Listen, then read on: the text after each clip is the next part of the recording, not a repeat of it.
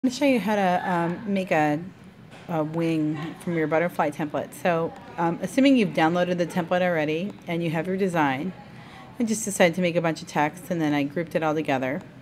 And there are two wings here, this one, right, and this one.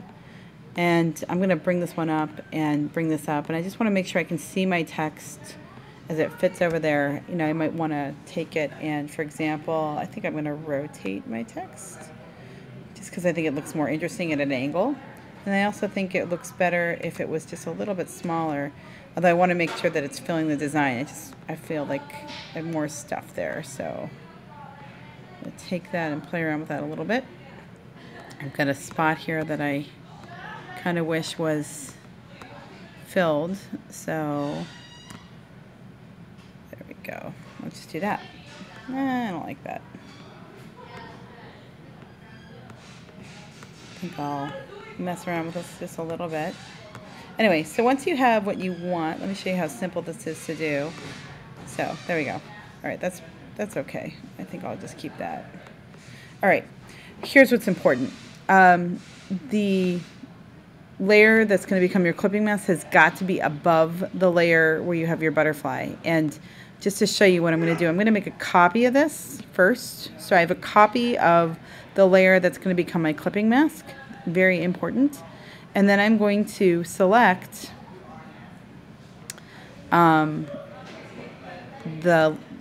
this information and this layer right here. And actually, I think I'm going to lock the very top layer. I'll explain why.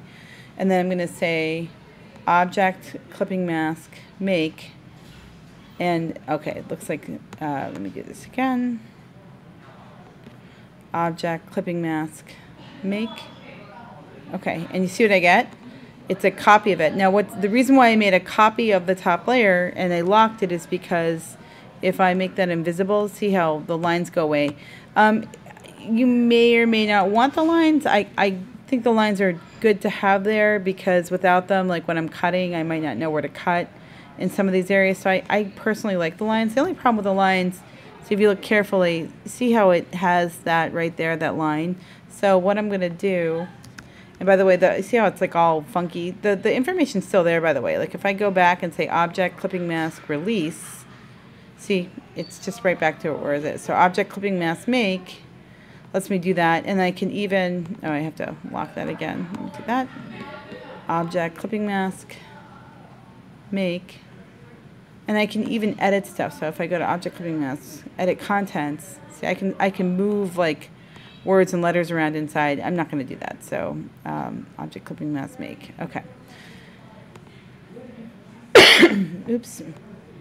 So undo clipping mask. Okay. So now that I have all that stuff there, let's say I unlock this and I grab this one.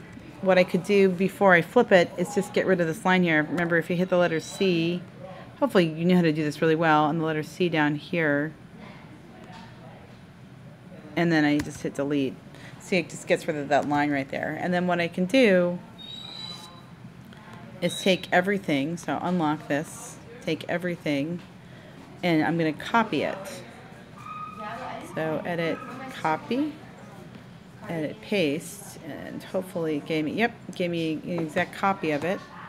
And then I think before I do anything else, just to be on the safe side, I'm going to group it, and then edit, objects, transform, reflect.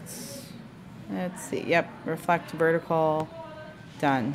And I'll move this back in, and I'm kind of glad that some of my words were backwards because now there's my butterfly. Looks good.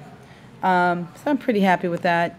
I'm going to just kind of toggle it around. Probably what I don't want is there's a little bit of awkwardness right here. So I'm going to just use the arrow keys to line that up.